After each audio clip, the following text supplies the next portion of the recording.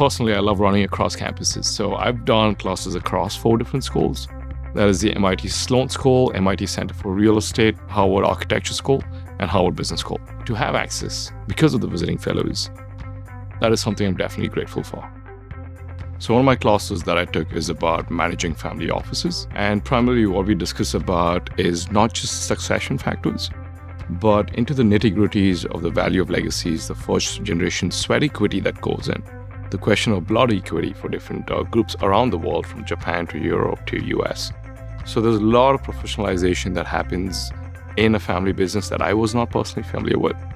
And to see that the whole world by itself is run by family constitutions and family offices, I can see how it's going to go a long way in my business career to not just transform mine, but to better work with different family offices and family businesses around the world.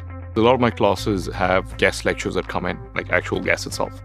And it's one thing to read the case and, just learn about the guest and all of that, but to actually have them present, to see their ideas, to see their motivations, to see their philosophies, it was significantly impactful because it further pushes you in the direction that you never thought you were probably aligned with, but you tend to see that perspective and be more aligned. Well, what's next is me taking over my family business and further diversifying real estate investments all around the world.